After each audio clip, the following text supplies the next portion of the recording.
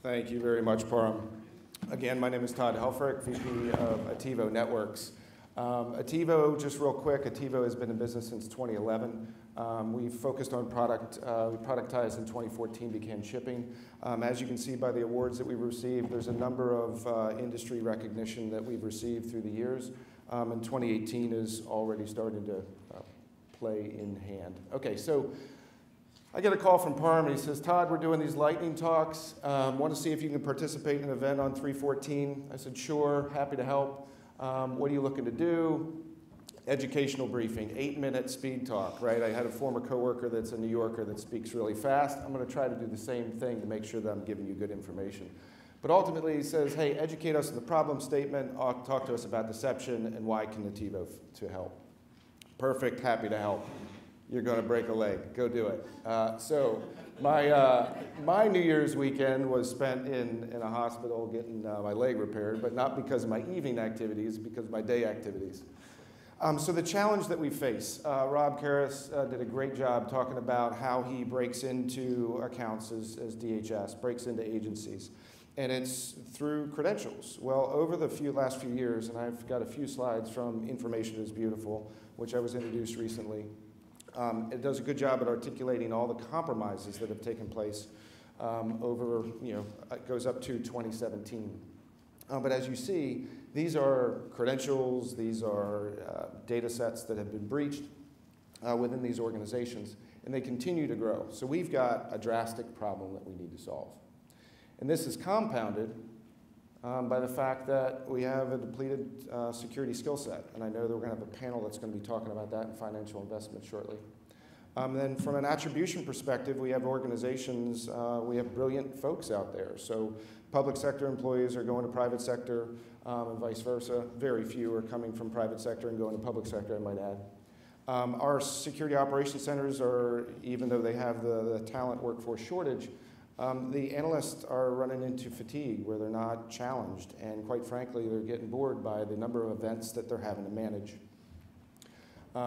Organizations today are still trying to mature their threat intelligence capabilities, and as from a phishing perspective, the adversary is still getting in, and a lot of times that's because of our end users and their fear of missing out.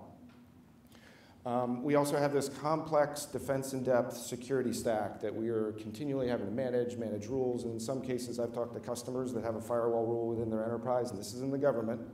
They have a firewall rule that is any, which shouldn't be in place today. And then maintaining compliance or checklist. I actually had a meeting with a CISO within the last 2 weeks who said, Todd, I have my vaccines, my health check is good, but I still have a challenge. And the challenge is this: the adversaries are targeting all of us, and they are still getting in. It's proven. So I'm going to refer to a number of topics. One is active defense. Our industry, Attivo Networks industry, is commonly referred to as deception technology. So I appreciate the gentleman, table number 4, that asked the deception question, because that was a great tee-up for me. So what's the benefit to deception? We can deploy decoy assets within an enterprise that ultimately allow us to attract the adversary. During that process, we're able to pick up pieces of information about the adversary's tactics, techniques, and practices that can be utilized in automation, creating efficiencies we're moving from events to incidents because we know the adversary's in. In fact, I'll have to talk to Rob afterwards. I had a customer that's actually doing a POC with us specifically prior to DHS and CATs coming into their facilities. What's the benefit? We can quickly identify the adversary's movement within the enterprise and harness that information for the SOC and the incident response processes. So how does Attivo do this? What we're essentially doing is, whether you have applications that are in the cloud, whether you have application systems within your enterprise, we are able to replicate your gold disks, your servers, your Active Directory, but also applications and services. And I think unique to us is, from an ICS and SCADA perspective, we have services and systems that we can replicate. From a user data perspective, there's things that we're doing not only in the decoy systems, but we're also doing in production assets. So as you look at deception, there's a multi-threaded agenda. It is replicate your servers, your desktops, also augment fictitious information within your workstations, your production systems. When a system is being compromised, a lot of times Mimikatz is being utilized to assess what's in memory. Memory could include things like SMB shares, cookies, logins, and credentials that ultimately that adversary is trying to harness. So as they're going through their lateral movement and getting to that server that Rob referenced, they now have information they can utilize. So what we're doing is we're planting some of those cookies, and I refer to them as breadcrumbs, inside of the production assets, so ultimately we lead the adversary to our sandbox. So here's a representative example where in the orange on the left, the adversary picks up one of our credentials, utilizes it inside of a decoyed asset, and all of a sudden is quarantined in our advanced sandbox.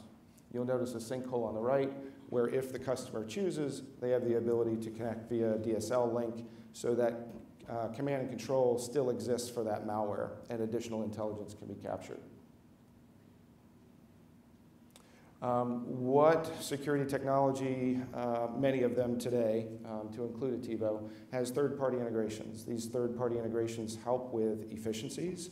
In our case, it helps from an incident response perspective.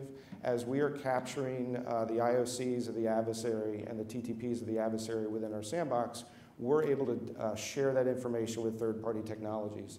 At the perimeter, we can block external infrastructure that the adversary is coming in on, and also communicating on outbound. At the endpoint, we can take a malware hash and deploy that into an endpoint solution for remediation or blocking. Here are a few quotes that we've actually, you'll see all of them are 2018 that have come out as it pertains to deception. We were Cool Vendor. We received a Cool Vendor Award from Gartner in 2016, and they do not have a Magic Quadrant yet for deception, but they are following the deception market heavily.